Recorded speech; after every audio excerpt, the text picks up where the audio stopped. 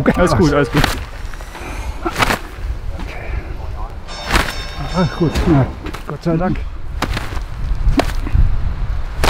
Ah, ja, was?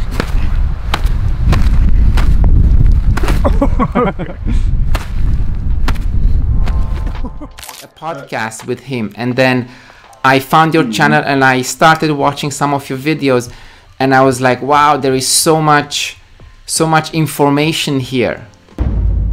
So how can karate help the practitioner develop a winning mindset or a fighter's mindset? You just mentioned how you can crash under pressure when the day of the competition comes. You can just crash. And here I'm not referring to like becoming or being a bully, but rather to mental toughness, for your own sake, not to go and beat up someone. How can we build a winning mindset, a fighter's mindset? For me, it's very easy. You can call me an old style karate trainer. It's like a soldier. You have to prepare him for a battleground where he can lose his life, where he has to take lives. So it must be hard. You cannot be a tough fighter if you only watch TV the whole day. So the training must be tough.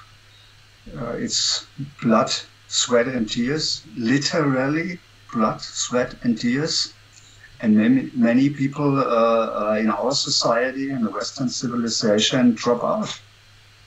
But you cannot afford it if you want to get a world champion or to have a real life-threatened experience.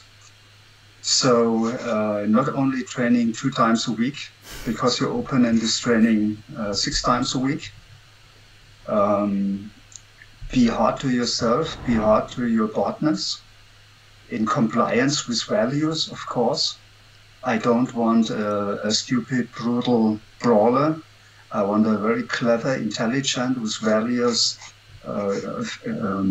human being. And that's a way for a strong character, for self-confidence.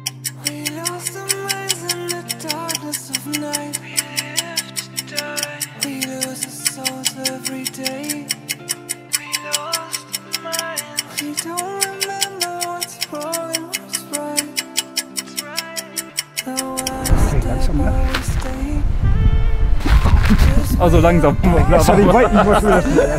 Nee, ich war ja auch schnell. Alles gut, fangen wir nochmal an.